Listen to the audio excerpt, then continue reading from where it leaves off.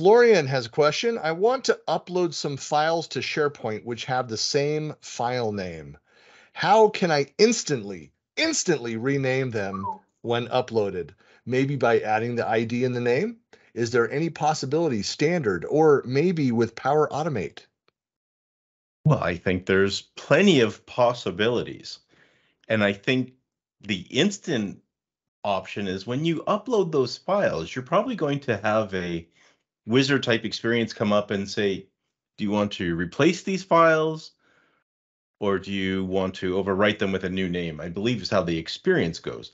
So if you go with the one with the overwrite with a new name or create with a new name, excuse me, it will append a unique ID after it, like a 1, a 2, a 3, and so on, depending on the name of the files.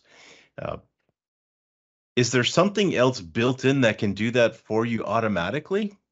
I think there may have been something in classic SharePoint that would rename files for you as part of what was that thing called? Not the drop library or something like that. And of course, anything with Power Automate is possible. And you would trigger off of when a new file is added or created to the library. There's plenty of options. It depends on how much digging you want to do into this and technical debt that you might want to incur. Well, I'm curious to know how the others see this as well. For me, it's if you've got a SharePoint, why are they all going into one SharePoint if it's different people with the same name? I always question it a little bit because go back to the individuals in terms of, is it potentially is it like multiple coming into one space? Why are they coming? Should they be still? Well, it's file names, not individuals with the same name. It's yeah, but file names, even if you've got file names, like is it coming from an old shared drive or because if it's in a different folder, doesn't matter. But if it's in the same folder, then I always could have questioned, well, why is it all being dumped into one repository? And is that actually the best way to go ultimately? Because if they're all coming together, I always ask a bit, well, why? And can you go back to looking at, well, what's going on in the first place for them to be doing that?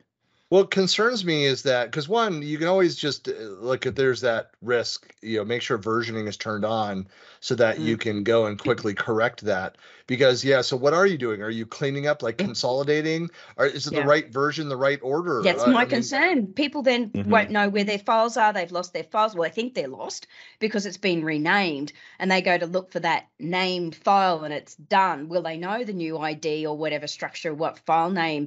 Have you had a good naming convention? And so they're all the sort of things that I start to go, well, why? And you're going to leave ultimately the end user in some pain, trying to just find things. So it's like, well, yeah. Wasn't there a feature at some point, maybe it still is, where if you put the same file into the same document library, it could essentially create a new version of it? So the one in SharePoint, you upload a new one, and the new one becomes it does ask another version. Do you want to keep both as part of going up? It does that, give you that message. Do you want to keep both? And you go yes, and it does. It actually creates it with the 2 after it. 1, and then it gives you the brackets number 2, number 3, number 4. Had that where it just does do that automatically. So I then kind of go, well, if you're creating an ID off the back of it, then people are going to get a little confused in the long run in terms of file. They think their file is lost. I've seen it before. It's like, I can't find my file. It's like, well, it's been all renamed on you. Right.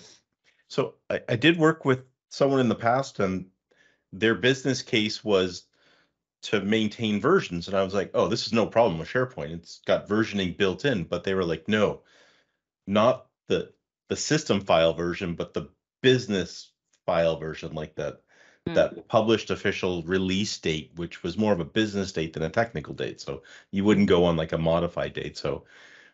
And I was like, I don't see the difference. You're going to have to explain it to me. And they're like, well, we published this version of the policy. It's effective of this date, but there was like a typo in the document, and we need to update the policy to fix the typo, but it doesn't warrant a new release date of the policy. They're just going to sneak in the change, but they don't want the published version to be out of sync with the internal system version. So we had to maintain a published version file name. And we use some form of automation. I think it was probably Power Automate at this point to have that published version, date, and number associated to it. So I can understand Florian's need, that business case to maybe maintain them. It kind of goes against everything we know about SharePoint, where you want a single source of the truth.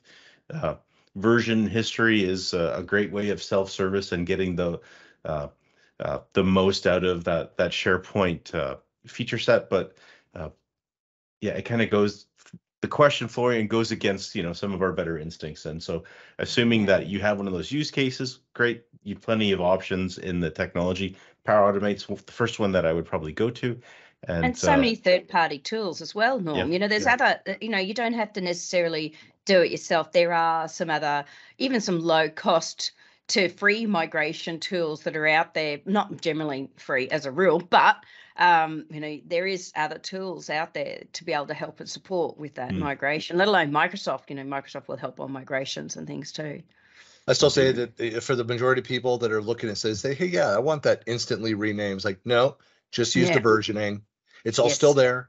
You can go backwards and find that other stuff, but don't. I mean, because reference searchable, if I'm looking for and I find a, document 1 versus document 4, then that makes me think, well, there are other numbers out there. What's the difference? What do I need to be looking at? Which is the latest version of that? All those other problems that come from it. That's it. Let the versioning handle it, modify with metadata, other things, but anyway. Yeah.